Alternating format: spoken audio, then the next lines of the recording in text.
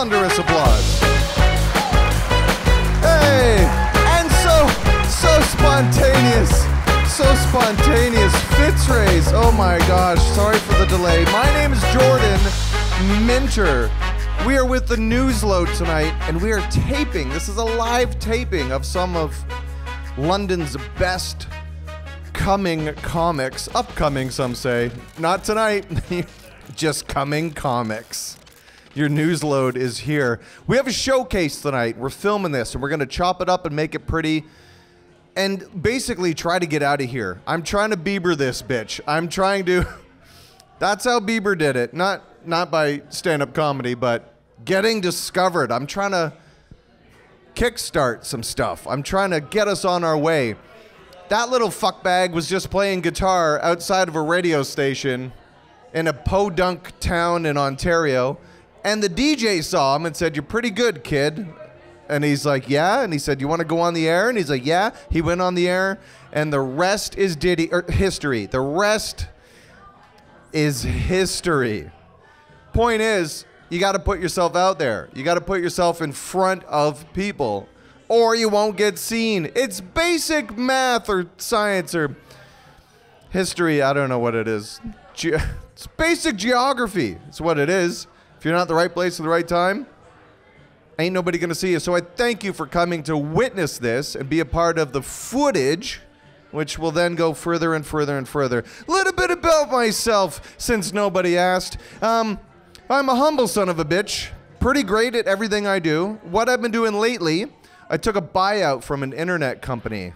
Not that kind of buyout. I was the glorified janitor. I was a facilities technician. Fancy title for the guy that cleaned up inside and outside human poo.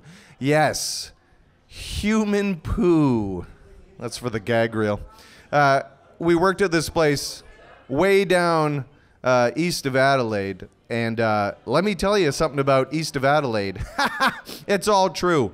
My rounds, I would clean up the outside of the building, then I'd go clean the inside of the building. On a good day, the inside was better. But then COVID came and everybody went home, and I got to still maintain this building, some days being the only one working there. It used to house a couple hundred people, but on some days, peak COVID, it was literally just me, which is fine because A, I like to show up hungover. B, I like to take naps when I'm hungover. C, well, how'd I get to 4? I like to drink at work, and I like to fool around with coworkers, which I did a lot of because I was completely alone. You just got to know where the cameras are. I'm not dumb, and I got to operate those cameras. So sometimes they got turned off, and I went into the lunchroom and fucked a dishwasher. But took the buyout, and now I've been hosting and promoting and putting on different shows all around town. We do trivia, guys. I do trivia here at the lovely FitzRay's. We do trivia here. These are the plugs. Sunday afternoons. I do trivia here Monday evenings. I do trivia at another place on Tuesdays. And I do trivia Thursdays at Western with the kids. I call it the Babysitters Club. And you would think they would be the savages, but when we do trivia for corporate events, let me tell you, did they cheat? These guys, that's how you get to the top, Jordan. I get it. But like, here's the thing when you're cheating with trivia. These glow. I can see you. I see you're on your phone right now, and that's okay, because this is not a test. But when there's music playing and they're like openly Shazamming, and then like, I got it. Oh, Jenkins got it, everybody. Cheating galore.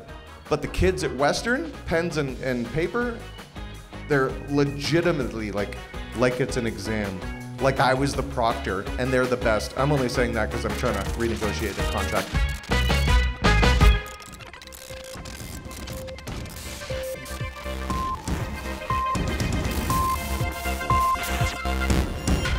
Wow, what a load.